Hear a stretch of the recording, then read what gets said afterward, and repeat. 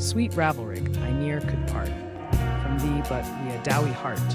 When I think on the happy days I spent in youth about your braes, when innocence my steps did guide, where murmuring streams did sweetly glide, beside the braes well-stored with trees, and sweetest flowers that fend the bees. And there the tuneful tribe doth sing, while lightly flitting on the wing. And conscious peace was ever found, within your mansion to abound.